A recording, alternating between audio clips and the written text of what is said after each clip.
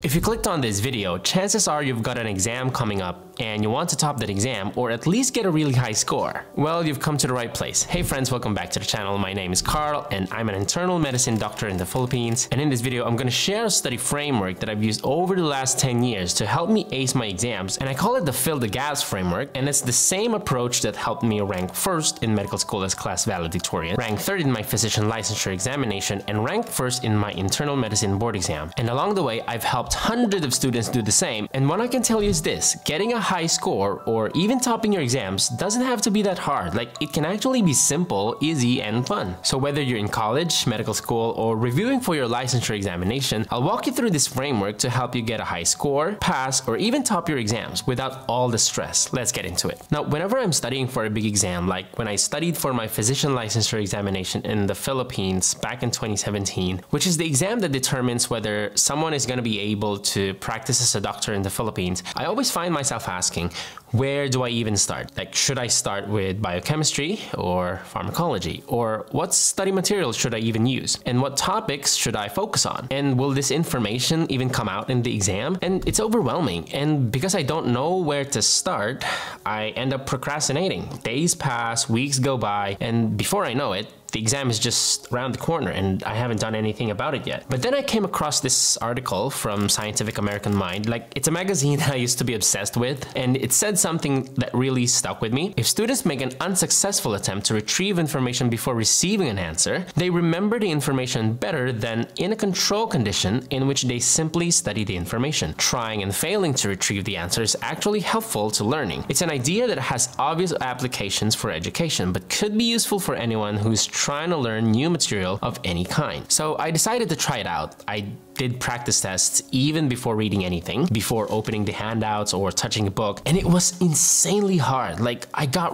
really frustrated. Like, I barely answered anything correctly. Like, out of 100 questions, I probably just scored 20 or 30. Some topics felt vaguely familiar, but I couldn't remember the actual answers to them. And it was frustrating, and honestly, it's kind of discouraging. But then, when I finally started going through the study materials, something weird happened. Like, I understood the material much better and much faster. Like, it felt like my brain was tuned in and was paying more attention to information that actually mattered, especially the concepts that I struggled with in the practice test. And that's when I realized that this approach was helping me learn in a way that I had not experienced before. So I started developing a system around this idea, a method that I now call the Fill the Gaps framework, or FTG framework. And it's pretty simple. Instead of reading everything and trying to memorize every single piece of information, the FTG framework helps you figure out what you already know and what you don't know yet. Because if you're studying for a licensure examination, whether you're a college or med student or any kind of student preparing for a big exam, you already have years of knowledge built up. You've been through medical school, internships, clinical rotations, and you've seen these concepts before. So actually, the real problem isn't that you don't know anything. The problem is you don't know which ones you've already forgotten and how to recall that information when it matters most, which is during the actual exam. And that's where the FTG framework comes in. Like, it helps you find which topics and concepts you've already forgotten or what your knowledge gaps are before you even study the material. So that when you do open the book or you watch your lecture video, you're not wasting your time on stuff that you already know or stuff that has a low probability of coming out in the exam. Now, the FTG framework, it works for two reasons. Reason number one is one of the biggest reasons that I use this framework all the time, especially when I'm studying for a big exam, because when you're preparing for something like the PLE, which is the licensure examination for doctors in the Philippines, or even exams abroad like the Australian Medical Council in Australia, there's a list of topics that keep coming up again and again. Now, obviously, you need a wide knowledge base, and ideally you'd study everything. But the truth is, if you try doing that, you'll just run out of time. There's just too much information in your textbooks or your study materials, and that leads to overwhelm because you don't know what to focus on. That's why I use the FTG framework all the time. Like, it helps me figure out what topics usually come out in the exam so that I can just focus on those. So even if I'm running out of time, focusing only on those high yield topics will definitely improve my chances of passing the exam instead of just trying to dilute my attention and study everything.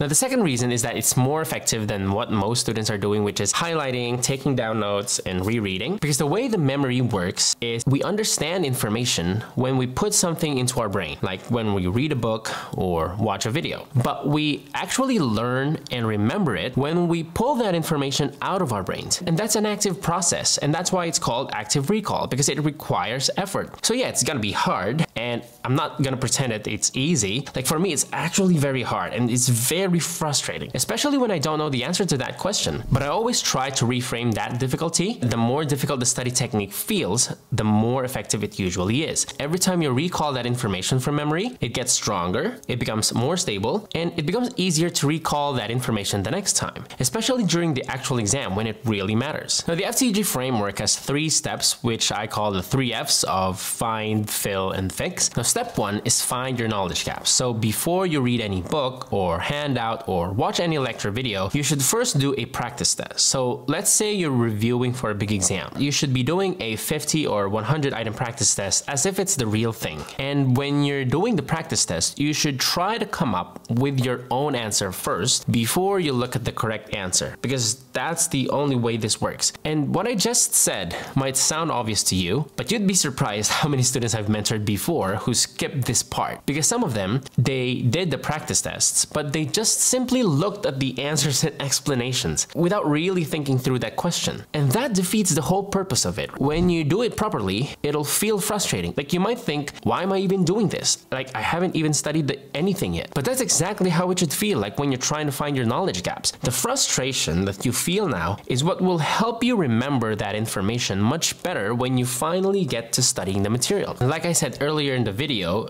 doing practice tests before you study the material, it actually helps your brain to pay more attention to the parts of the material that actually showed up in the practice test. When you start reading the study material, those sections of the study material, they kind of stand out more, and so you're more likely to remember them. Now, step number 2 is to fill your knowledge gaps. After the practice test, obviously you will check your answers, and then you will go through each explanation and take note of the ones that you got wrong or the ones that you just guessed. If you guessed the answer to a question and you got the right answer anyway, you should not be skipping studying the explanation for that. And then after reading the explanations, you shouldn't be moving on to the next number right away. What you should be doing is you should be going back to your study material and read everything about that topic. Let me give you an example. Let's say I got a question about the uretary constrictions in anatomy, and I guessed the answer to that question correctly. After I study the explanations about what the uretary constrictions are, I'll still go back to my study material. In this example is the section of the ureters in the book First Aid, and I will review everything about that topic. Everything from its vascular supply to the path of the ureters, from the kidneys to the bladder, and what the surrounding structures are as it courses down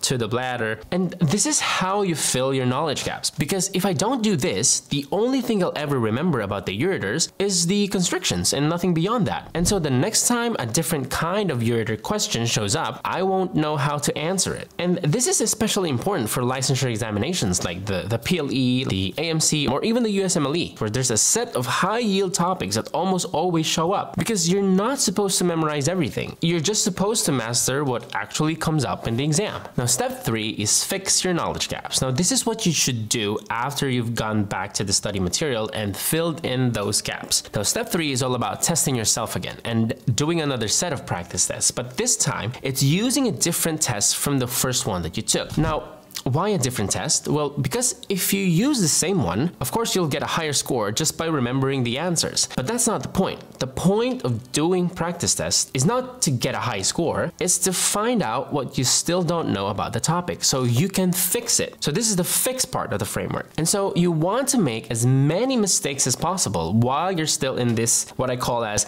low stakes environment, like when you're just doing practice tests. Because in doing practice tests, your score isn't recorded, it doesn't affect your career at all, and no one else even sees it. And so it's the perfect time to mess up. While on the other hand, the actual exam is a high stakes environment, and that's when every mistake matters. So if you're gonna make mistakes anyway, you'd rather make them during the practice tests and not during the actual exam. Alright, so we've basically talked about the fill the gaps framework and how you can use it for your exams, and I definitely recommend giving it a try for your next exams. And if you're interested in more study techniques, then you might like to check out this video over here. It has 3 easy things that you can do to study much faster and more effectively respectively. And thanks so much for watching, and I'll see you in the next video.